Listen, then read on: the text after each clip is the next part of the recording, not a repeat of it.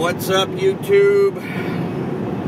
It's been a long time since I did a live stream, and had something that I wished I had recorded yesterday that would have been good information for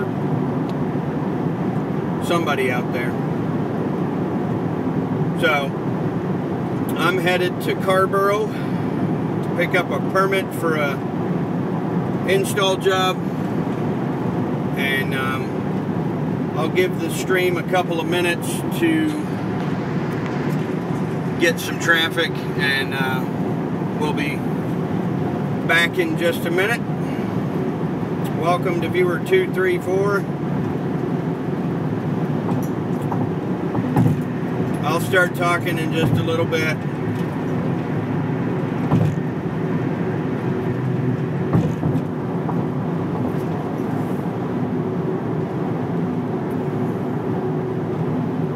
I'm helping the state pay for the new 540 belt line. Take exit 5980 onto US 64 toward Pittsburgh. Welcome to viewer number 5. Highway 64 West.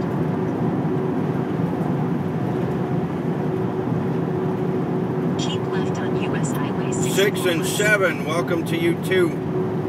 I suppose that's plenty enough people to talk to. It's enough of an audience, I suppose. Keep right on US 64 Hi, West it's toward been a long Pittsburgh. time. So, a couple of weeks ago, Keep right on US 64 Old West School toward Eddie Pittsburgh. went out to a rental property that was complaining about a noise, I think it was, but I don't believe the air conditioning was having any trouble working. It was just making a noise that concerned him. So he goes out and fiddles around with it and replaces a capacitor, 2 miles. Turn right on but Farrington Road. can't narrow down anything else at that point. So he leaves, and I'm on call that night, so I get a dispatch, says technician just left, unit's not working, how fast can you get out here? So I checked in with Eddie, and he told me what he had found and what was going on that he knew of. I go out there and I start fiddling around, and I'm getting backfeed electricity from the heat strips to the contactor on the unit. It's a Goodman package unit. I think it was a GPH1324.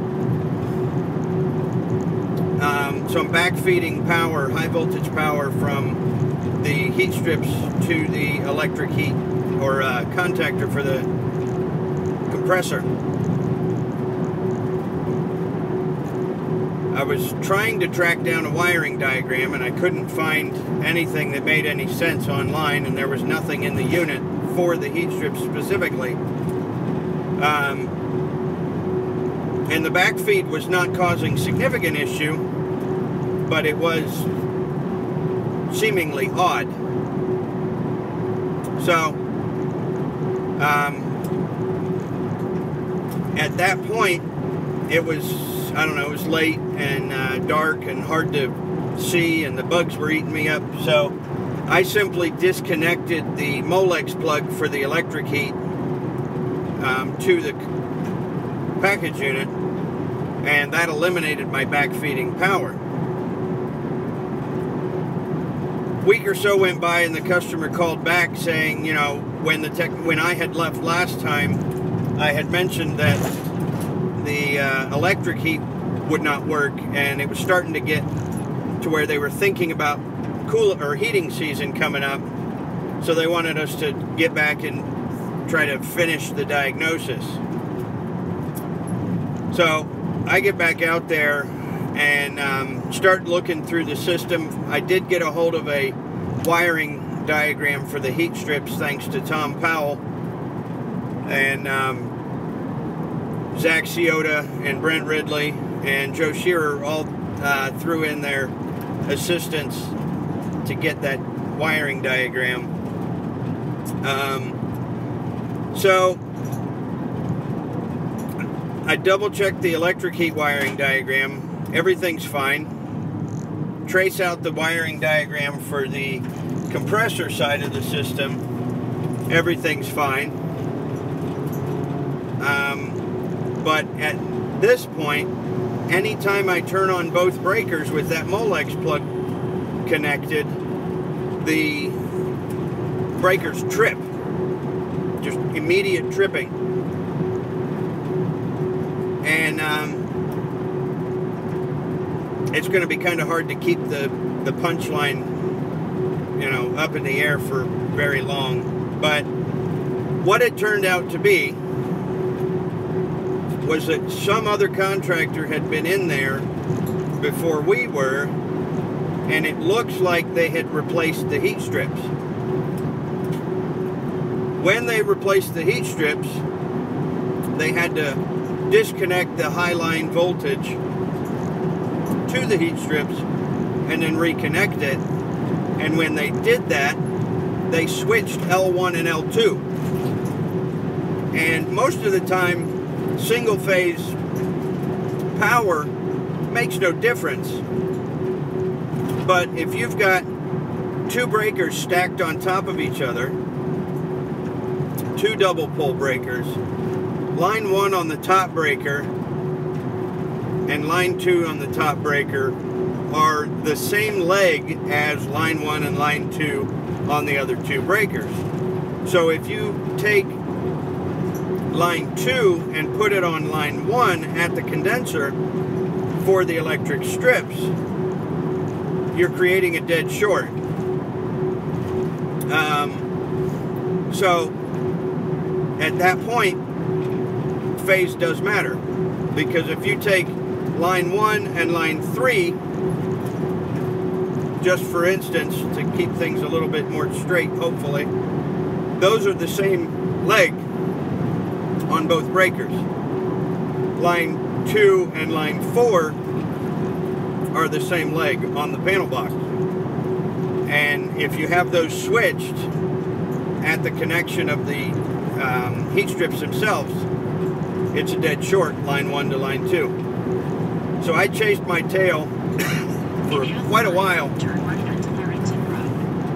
until I finally realized that that was the situation.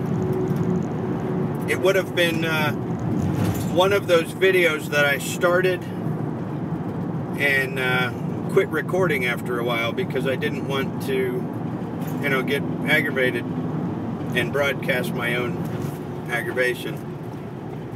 But I know I had seen it before where it kept tripping the breaker, and I don't remember if I found out the same thing at that point, but it'd been a couple of years since I'd seen that particular issue.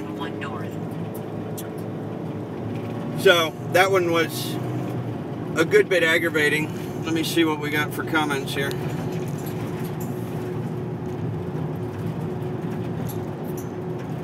Thank you for your comments. Thank you for your comments. Is that NorCal? Mr. NorCal Refrigeration, how are you? Good to see you're alive. I'm going to get off of here in a little bit, just to keep my data consumption as low as possible. But while I'm at it, I wanted to let you guys know that I have